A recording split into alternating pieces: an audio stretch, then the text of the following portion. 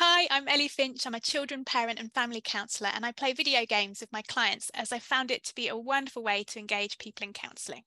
One of my favourite games to play with clients is Minecraft. I'm also a parent myself, and my family often play Minecraft together. We play Minecraft Education as a family as we love the way you can create a closed network just for your family and friends, and the free subject-specific lesson worlds that are included in Minecraft Education are fab too.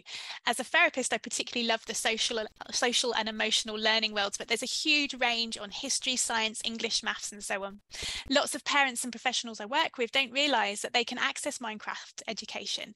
It did indeed used to only be accessible to educators or people working within an educational institution, but this changed in 2021 when they introduced the camps, clubs and organisations route to buying Minecraft Education licenses. And now you can purchase Minecraft Education as an organisation, an individual or a homeschooler. The other editions of Minecraft are called Java and Bedrock, and they are both now connected to the Xbox network, which is essentially a social network where people can follow each other and invite each other to games, which is great in many ways, but a little bit unnerving if you have young children or are working with children who haven't been exposed to online gaming or social media yet.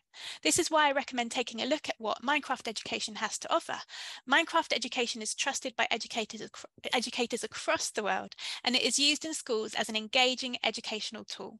There's also some great digital citizenship worlds in Minecraft Education, which educate about online privacy and safety, and this offers a great way into supporting children to be safe playing online video games. I prefer to use Minecraft Education in my work as a counsellor for these reasons, and Minecraft Education published a blog about my work on their website, and you can access this using the link below this video. So I've made this free guide which shows you how you can set yourself up on Minecraft Education, set up a closed network of users and make sure you have the security settings you need in place. I'm going to give you helpful tips to ensure you don't fall into some of the pitfalls I did when I started out using Minecraft Education. Trust me, you do not want to get locked out of your admin account. To support people with different learning styles, in this guide I use instruction videos and written documents to explain things. You'll also find out about some next steps you can take on your journey to playing Minecraft. I have created a course for therapists on how to use Minecraft as a therapeutic tool, which you can access using the links below. And I'm developing a course for parents and carers on playing Minecraft with your children. Please do sign up to my mailing list using the link below to keep up to date with my latest trainings and publications.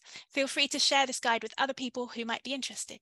I want this guide to be as clear and helpful as possible, so if you have any questions or feedback, please do get in touch using the contact info below this video.